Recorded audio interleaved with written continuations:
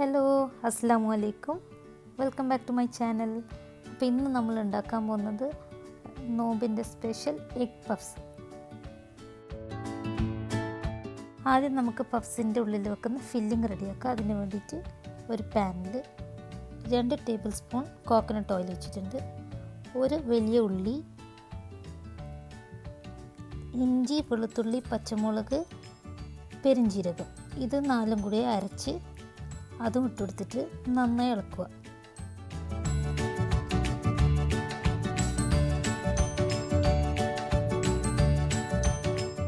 ഇനി ആവശ്യത്തിന് ഉപ്പിട്ട് കൊടുക്കുക. ഒരു 1/2 സ്പൂണ് മഞ്ഞൾപ്പൊടിയും കൂടി ഇട്ടിട്ട് നമുക്കൊന്ന് മിക്സ് ചെയ്ത് കൊടുക്കാം. ഉള്ളി ജസ്റ്റ് ഒന്ന് വാടിയാൽ മാത്രം മതി. ഇനി ഇതിലേക്ക് കുറച്ച് ഗരം മസാലയും കുറച്ച് മല്ലിച്ചപ്പും കൂടി ഇട്ടിട്ട് നമുക്കൊന്ന് മിക്സ് ചെയ്ത് കൊടുക്കാം. അപ്പം നമ്മൾ മസാല റെഡിയായി. റെഡിമെയ്ഡ് ആയിട്ടുള്ള പഫിൻ്റെ പേസ്ട്രിയാണ് ഞാനിപ്പോൾ ഇവിടെ ഉപയോഗിക്കുന്നത്.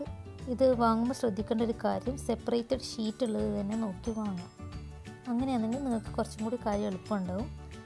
ഇത് ആക്കുന്നതിന് മുമ്പ് ഒരു 10 മിനിറ്റ് പുറത്ത് വെച്ചതിന് ശേഷം ഉപയോഗിക്കാം. സാധാരണ നമുക്ക് നാട്ടിൽ കിട്ടുന്ന ആ ഒരു പഫ്സിൻ്റെ സൈസൊന്നും ഉണ്ടാവില്ല, പക്ഷേ ടേസ്റ്റ് അതുപോലെ തന്നെ ഉണ്ടാവും.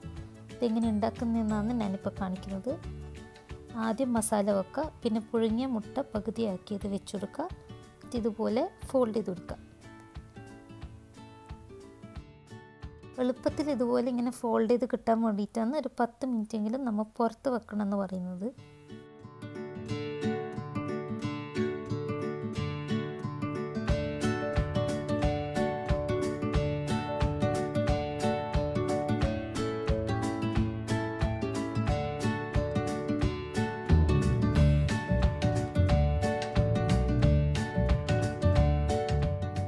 എല്ലാ പഫ്സും നമുക്കിതുപോലെ ഒന്ന് റെഡിയാക്കിയെടുക്കാം. പെട്ടെന്നൊരു 10-15 മിനിറ്റ് കൊണ്ട് നമുക്ക് ചെയ്യാൻ പറ്റുന്ന കാര്യമാണിത്.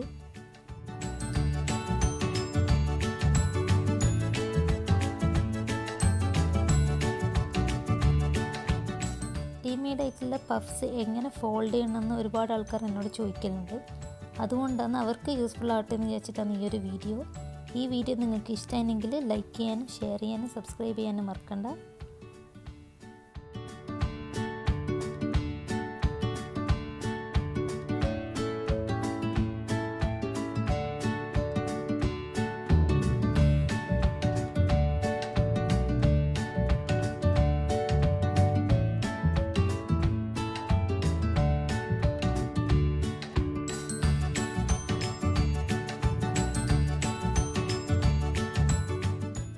ഒരു ബേക്കിംഗ് ട്രേൻ്റെ മുകളിലൊരു ഫോയിൽ പിരിച്ചു കൊടുത്തിട്ട് അതിലേക്ക് കുറച്ച് ഒലിവ് ഓയിൽ നമുക്കൊന്ന് ബ്രഷ് ചെയ്ത് കൊടുക്കണം.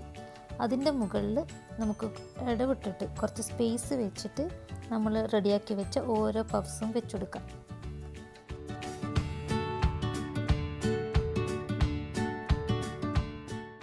ഓരോ പഫ്സ് വെക്കുമ്പോഴും കുറച്ച് ഗ്യാപ്പ് ഇട്ടിട്ട് വേണം വെക്കാൻ.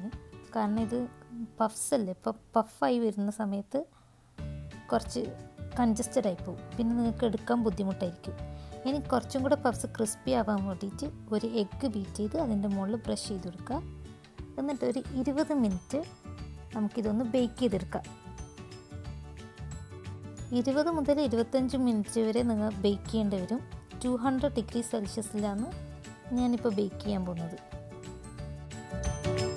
മാക്സിമം ഒരു ½ ആൻ അവർ കൊണ്ട് നമുക്ക് ഉണ്ടാക്കാൻ പറ്റുന്ന ഒരു എഗ് പഫ്സാണിത്. അതുകൊണ്ട് നിങ്ങൾ എല്ലാവരും ഇഷ്ടമായെങ്കിൽ ട്രൈ ചെയ്യാൻ മറക്കണ്ട. ഫീഡ്ബാക്ക് എന്നെ അറിയിക്കുക. Thank you for watching.